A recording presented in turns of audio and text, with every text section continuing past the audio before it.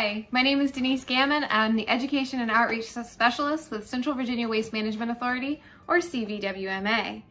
Did you know March isn't just Women's History Month, it's also National Craft Month. And crafts are a great time to reuse or repurpose materials so that they don't go into the landfill, so that they can be enjoyed again.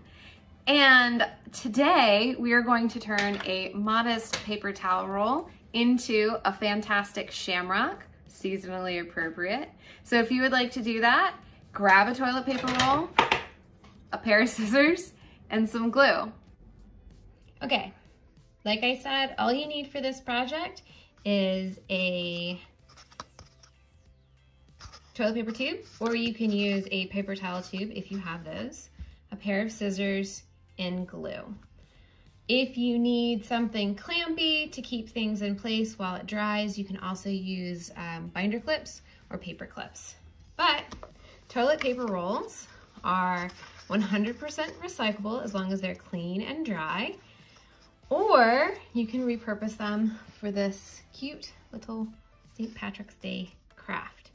So as you can see, you actually need 5 little sections. And so we're gonna fold this in half. This is a good craft for, I'd say, early elementary school. You don't wanna do them too early because there is scissor work in this, and the gluing is a little difficult. So if you're going to do it with a kid, you might help with making sure an equal number of, the right number of little pieces of toilet paper roll are cut, and helping with the gluing. But otherwise, it's a pretty easy craft and pretty quick, and you can put it on. You can wear it if you want to, I suppose. But anyway, now I have 5 pieces of toilet paper roll, and I did fold them in half for a reason, because you do have to get that crease in them to kind of make them heart-shaped. And so this is where little kids are gonna need help, because you actually have to fold it into itself to create that heart-like shape. And then you can fold it in half again to make that shape right there. So that's a heart. You can have a heart for Valentine's Day, or you can keep going. And again, I'm just gonna fold that down to the center and pinch. Doesn't have to be perfect. It's a homemade craft.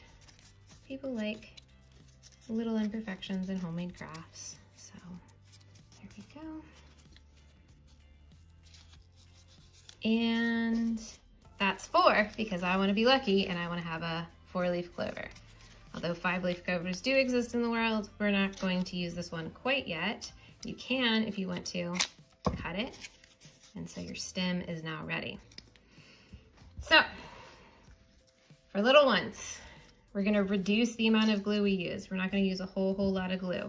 So a little dot will do ya, but I'm gonna do 2 little dots, 1 on each side. So that's 1 and 2. Here's my little dot, stick them together. There you go. Now do it again.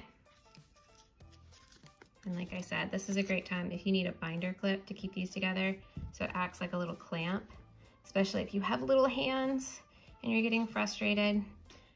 Binder clips work pretty amazingly for this. And actually, I happen to have one right here. So there you go, binder clip, clamp it together.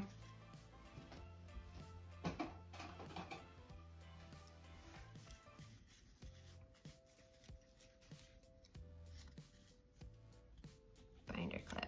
If you don't have binder clips, you can just press them together. That's how I did this one. I just pressed it together for a little bit.